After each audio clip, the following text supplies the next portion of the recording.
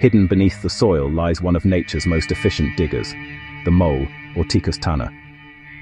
These small mammals spend almost their entire lives underground, shaping the land in ways few people ever see. Though often blamed for damaging lawns and gardens, moles play an important ecological role. Moles belong to the family Talpidae, which includes about 42 species worldwide. They are found throughout Europe, Asia, and North America, favoring moist, loose soil where digging is easy. Their specialized bodies make them perfectly adapted to life beneath the surface.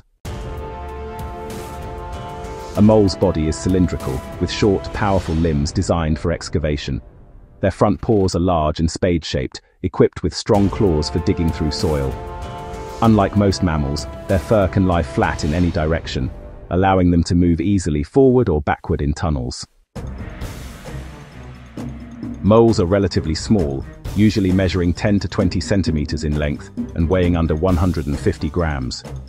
Despite their size, they can dig tunnels at remarkable speeds, sometimes up to 5 meters per hour.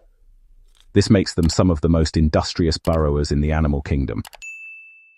Their eyes are tiny and covered with skin or fur, reflecting their limited need for